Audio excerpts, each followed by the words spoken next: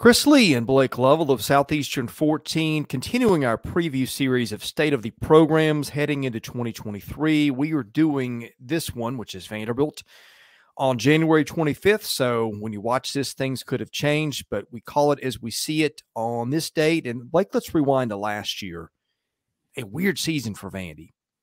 350-plus point losses. How many times can we say that, really? Well, I know. They're the kind of the poster child for weird. But a 50-something point win to open the season, upsets of Florida and Kentucky, the latter being on the road, and a 5-7 season, which on balance, given what Clark Lee inherited, I think was a success in year two. I mean, it was weird because the pad was really bad. You know, of course, the blowouts were also to Georgia, Alabama, and Tennessee. But on balance, I think you saw a lot of improvements in year two that leaves you optimistic for 2023, thinking this could be his best one yet in his third year. Yeah, I mean, look, we're kind of joking, but it's like, if they just won the games they should have won last year, you could call it a success. And to be honest, there were only 3 games you thought they should have won, right? Hawaii, Elon, and the Northern Illinois game, which at that point we even were kind of, we think they should win it. They were underdogs in every game but those 3. Yeah. So, and that one was closer, than maybe you would have expected. But in terms of like going into the game, what's your thoughts on it? I mean, you expect them to lose Wake Forest, and that was when Sam Hartman was just like, okay, well that's a difference maker right there. And so and so they win those games, and you're thinking, all right, well, now it's just, you're playing with house money, right? Like, because no one really expects you to get beyond 3 wins. Well, they get a 2-game winning streak. They build a winning streak in SEC play, which has not happened in a while for Vanderbilt. They beat Kentucky 26 in a row. Yeah. So not only do you snap your losing streak, but you actually have a winning streak in SEC play, where you win at Kentucky and then beat Florida. So yeah, I mean, it has to be a success in that regard. Now, is it a success, in the context of other programs and all that in the SEC? Maybe not. But for Vanderbilt, again, we know where they were at. When you have a 26-game losing streak in league play, that tells you exactly where the program is. And so absolutely, it's a success. And that's why I think probably the loss to Tennessee to end the season was disappointing. Not just because they lost, it's how they lost, because it seemed like, all right, like, this is, and even like you look at the games before that, right? Talk about the South Carolina game, the Missouri game, totally winnable game. So I mean, you're talking about a team that really is a couple plays away maybe from getting to a bowl. And we would have never thought that coming into the season. No. So absolutely, I think it's a success. And I know there are people, on the outside that aren't Vanderbilt fans that'll, scoff at that and laugh at it and all that. And that's fine. But this was a program that had bottomed out. When you lose that many games in a row in SEC play, there's no other way to put it. And now at least you have something that you can point to and say, here is our blueprint for success. Like, this is how we do it. And now, as usual in this era, you kind of start over a little bit in a few areas, with guys transferring out and such. But still, I think at least you have some momentum as a program that has not been there in quite a while. Well, look, and just for people, like if you're a Vanderbilt fan, you know this, but if you're not, you may not. The program, and we both live in the Nashville area, that Clark Lee took over was about as bad as I remember Vanderbilt being. Vanderbilt, as bad as it had never been for a season, which it was the year before Clark Lee took over. They didn't even play the final game against Georgia because players on that team between COVID, but mostly being fed up over certain decisions involving kicking personnel, quit the team, and they didn't have enough to play the Georgia game. But anyway, that's another story. Yeah, it was in a bad place. I said before the year, I think if he had won 4 games, he deserved SEC Coach of the Year consideration, and he won 5. So there you go. All right, looking into 2023, I think Vanderbilt pins a lot of its hopes on A.J. Swan, who, frankly, I think is an NFL prospect at quarterback. Mike Wright, who won their 2 games at quarterback, is now at Mississippi State, where he'll back up Will Rogers. They do have Ken Seals still around, who was their starter a couple of years ago, and actually as a true freshman, I think had 2 or 3 300-yard passing games in that winless season. So Vanderbilt's got some depth at quarterback, but Swan unquestionably will be the guy heading into 2023 and did enough to excite people a year ago. Well, I mean, again, this is not to knock the other guys, but this feels like the first time in a while that you actually feel like there's higher upside with the offense because of, I think, the quarterback situation. It feels much more not just like you know who the guy's going to be, but like you know who the guy's going to be, and this guy's got something, like in terms of like looking ahead into the future, perhaps at the NFL level. Like he's got something. And so I think that's where, again, you talk about the optimism. I feel like that he is someone that gives them, much more optimism now looking at what he can do. And so I'm excited to see that, right? Because I mean, we talked about it last year. Like he's just someone that you can tell has the tools. And look, he's a freshman, right? I mean, he's a freshman last year. And so it's like that's just like step one. And like you're more looking at it as the potential and what he can do. But now, all right, he's a year older and he's got more experience. He's got another, full off season under his belt. He can do a lot of more different things, maybe. There's more chemistry between him and the guys who have been there. And so, yeah, I mean, I think it's exciting to actually look at and feel like, again, you've got someone that I think for the first time in a while that feels like he is on a path to have at least the chance to play at the next level in the NFL. And because he's got the skill set, AJ Swan is a very good player, and I'm excited to see what he can do. So, well, he's got parts around him too. His receiving core, he's got Will Shepherd, who was, I think, a second or third team All-SEC guy, depending on where you got your All-SEC teams. 9 touchdown catches. Needs to work on ball security. So does Jaden McGowan. But McGowan is one of the fastest guys in league. He played out of the slot as a true freshman, caught 44 balls for 453, and also ran for 67 yards. So he's been productive.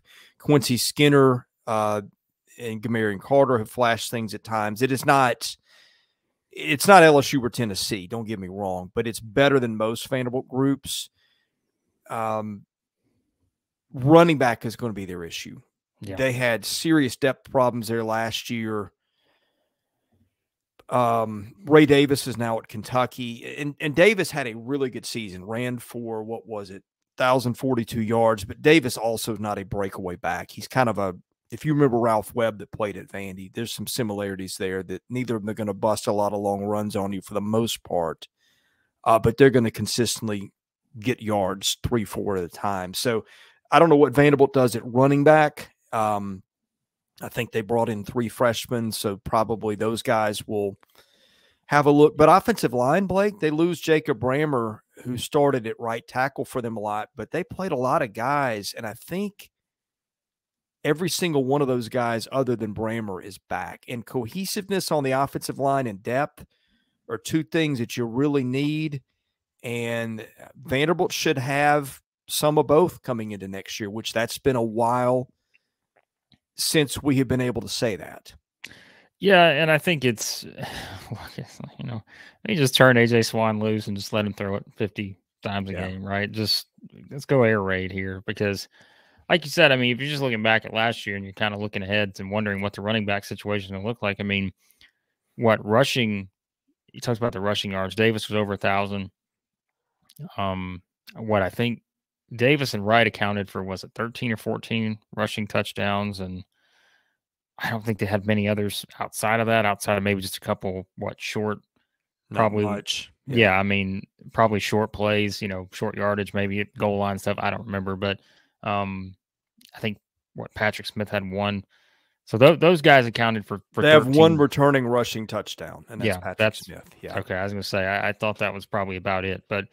So you're basically starting over there, and I think it is interesting, like you said, they got some young guys they'll bring in. That it's just that I think is one of the storylines going into here in the off season now as we head towards the spring is just what does it look like at that position, because obviously, that's important. But I'm also intrigued because someone's going to come out of that group where all of a sudden you're looking at and saying, all right, well, there's the guy maybe, or a couple guys who have a chance to be really good. But I also think it's you're curious because does that change any of the stuff in terms of how the offense is structured? And again, like you said, knowing kind of the weapons that he does have to work with, and the offensive line, seems like it can help as well. So yeah, I mean, it's look, it hurts losing Davis. Like you said, it maybe he's not exactly just in terms of the breakaway and that kind of stuff, but still, I mean, he's someone that was, again, did go over 1,000 yards in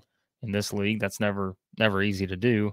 But I'm curious to see how it plays out from just the standpoint of how they structure their offense, kind of knowing they're starting over at running back, and which of these guys emerges, maybe to be the guy, or, maybe it's a by committee type thing, and where that production comes from. And again, do they having an offensive line that can, certainly help you do some things?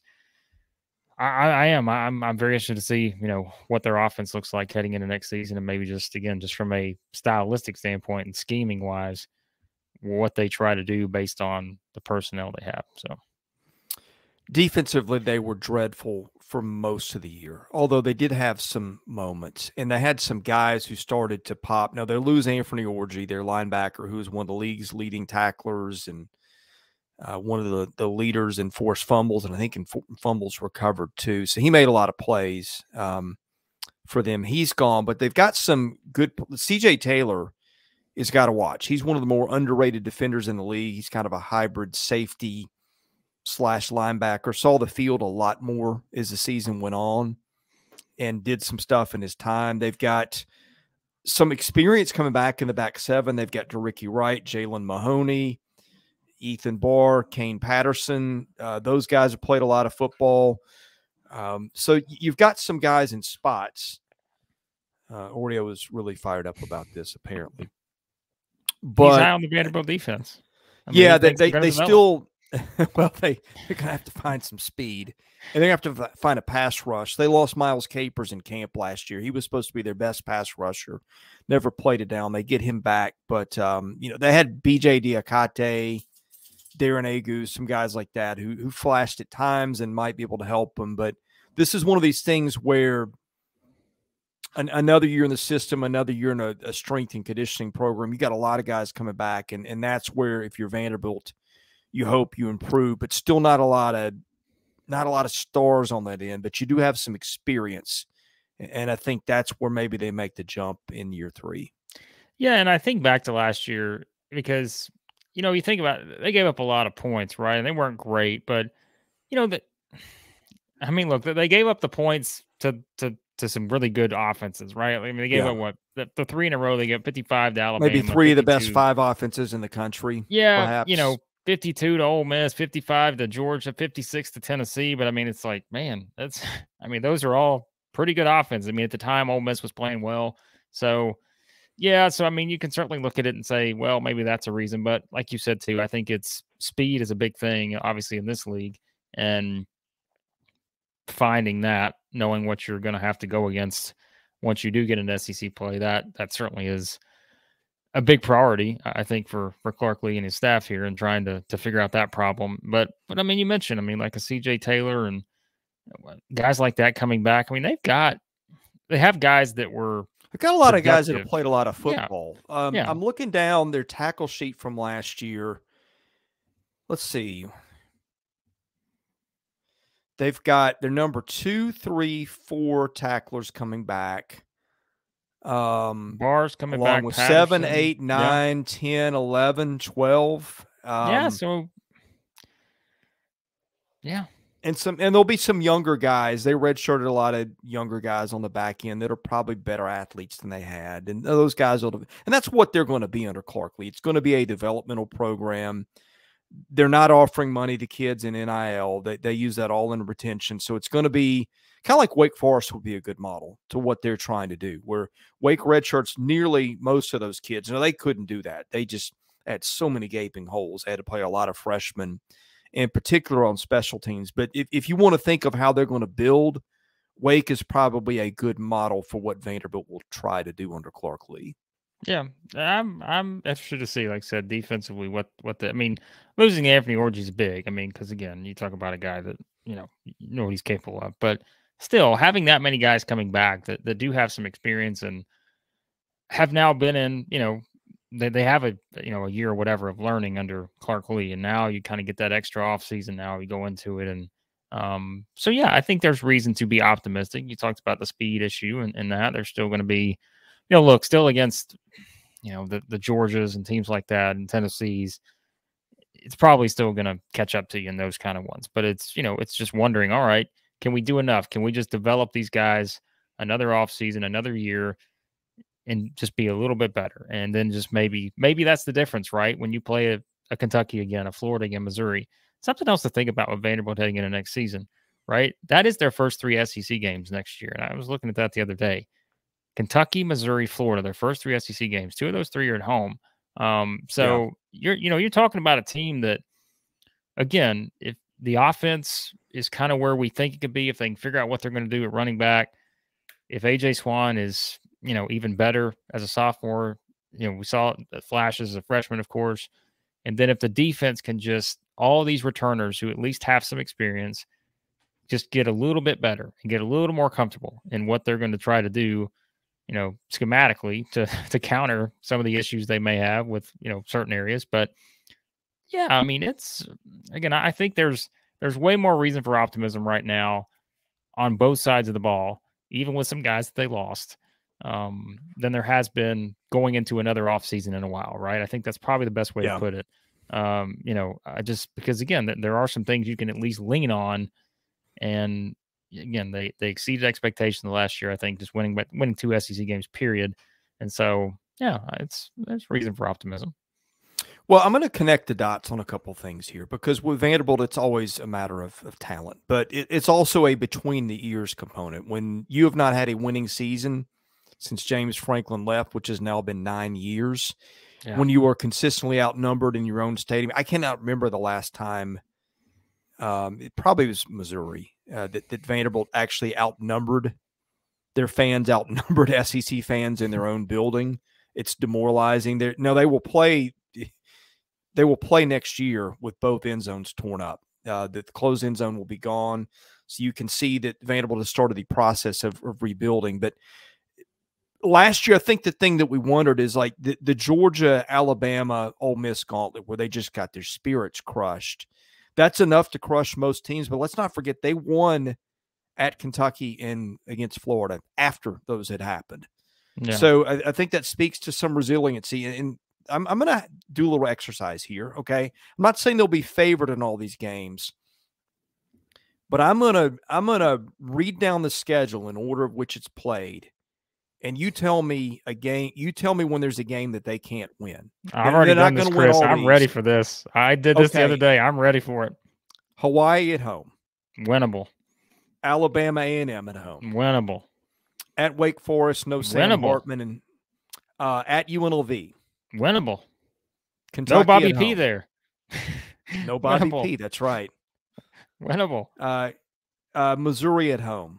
Actually, I think Kentucky's going to be tough. So I think it's winnable, but I think Kentucky is on a revenge tour next year. Probably so. Missouri here. Winnable. Missouri and Nashville. Florida and Gainesville. Winnable. I mean, I've seen Florida's got a lot of work to do between now and the fall. Yeah. Losing personnel. Kentucky's I would say the winnable. toughest. Kentucky's the toughest of that group. Yeah, I think. Georgia, well, in Nashville, forget next. It. But okay, we have now gone 1, 2, 3, 4, 5. It's the first 7 games. Yeah, you cannot automatically dismiss as not winnable. Yeah. Then a bye week at Ole Miss, that will be tough. Auburn here. I think if I'm Vanderbilt, I'd rather have Auburn earlier in the year. They get them later in the year. That's a wild card. At South Carolina. Last 5 are tough. Well, they never beat South Carolina, and then at Tennessee. So it gets tougher in Halloweenish after. But nice to have those 2 off weeks, though. Like, Yeah. nice to have those 2 off weeks later, I think, in between those last 5 versus maybe earlier. So it's not, Right. it's a good setup, I think, scheduling wise. Yeah, that's what I was looking at the other day. I was like, I think this sets up not too bad. So yeah. Don't know what the over under on Vanderbilt wins will be, but it was a value last year at 2.5, and I'm guessing maybe around 4. I was gonna say That 4.5. that might be a value this year too. So just saying. Maybe we'll get into it a lot more though. It's there's some intrigue around Vanderbilt football heading into the season, and hadn't been in a while, perhaps. Yeah, it's been a while since we could say that. Okay, we are previewing every single team for the 2023 season. We're doing these in January, so a lot can change. We will update people closer to the season.